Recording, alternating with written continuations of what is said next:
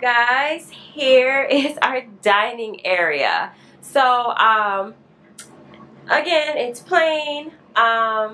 We just got like our table set and our chairs, and I kind of just want to like match the dining room colors around this table. A lot of beige, neutral colors, mainly gray.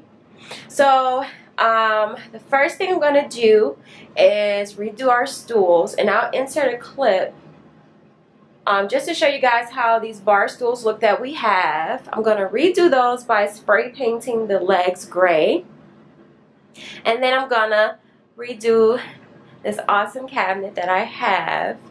This cabinet is very special to me because it was given to me by my grandmother, who is now my guardian angel. So it's a very, very special cabinet to me. I plan on keeping it forever, and I'm just gonna redo it just to change the color so that it can match my table. And you guys guessed it right, I'm gonna be using my favorite peel and stick to go ahead and redo this cabinet. So here is one of my stools before I got to spray paint it, and unfortunately I lost the footage of me actually spray painting the stool. But nonetheless, here are some amazing cushion covers that I found on Amazon, and they come in all different sizes, which is awesome. I'm just gonna go ahead and slip these over the cushions of my stools, and as you can see, I went ahead and spray painted the legs of my stools a rustic chalk grayish color. I didn't do any prepping. I just took the gray spray paint and spray painted over the brown legs, and they turned out seamless. So now I have these amazing wall planters that I found on Amazon as well. I'm just gonna go ahead and place them on both sides of my mirror there, and then I thought, it would be pretty freaking cute if I put these shrubs in my planters.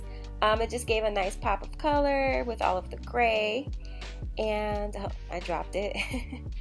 I like the way that it turned out.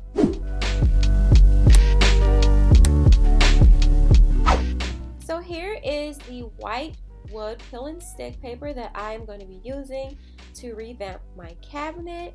I ordered this from, you guessed it, Amazon. And then here I am just cutting a piece to go ahead and fit that top part. It's my lovely husband, always helping me out because teamwork makes the dream work. And we're just gonna basically go ahead and get this entire cabinet covered with this paper.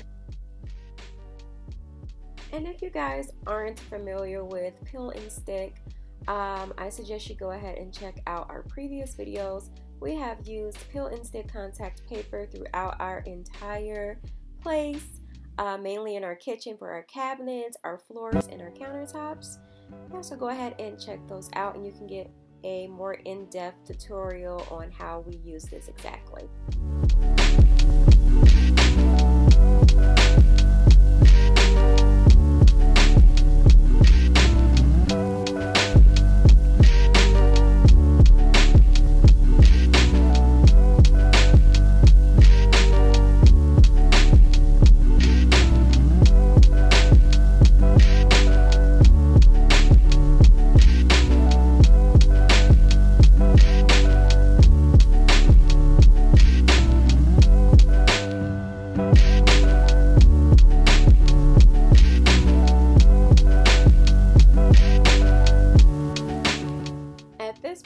You can probably see me in the background. I am struggling getting that second shelf out, so don't mind me guys, but my husband is over there just getting the sides covered, and yeah, it's coming along nicely.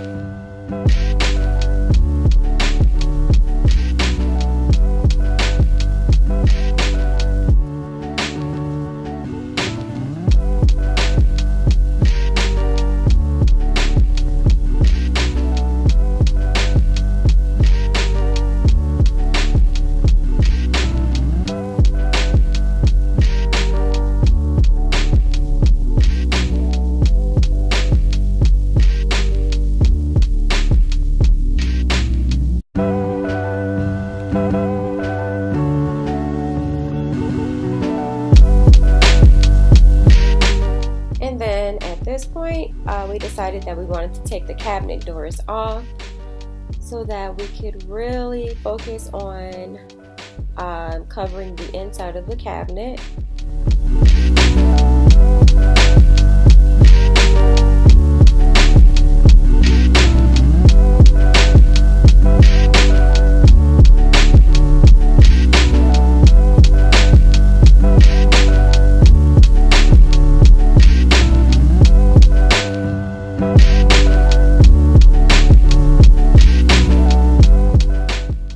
So we put the doors back on, and now we're just covering the trim of the doors.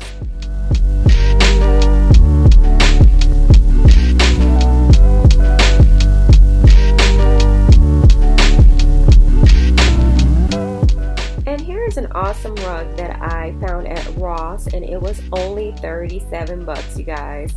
So I was really excited about that, and the colors just matched everything perfectly. So now I'm back at my table, and I'm going to add my favorite little plant and candle there. And here's the before of how my cabinet looked, and here's the after. Oh my gosh, what a transformation. Just taking it from brown to white really just changed up the mood of it all. And here is the overall result so far. I like how everything ties together. Although I am not completely done, I do plan on adding a few key touches. And if you guys enjoyed this video, go ahead and hit that subscribe button and notification bell for more. Bye!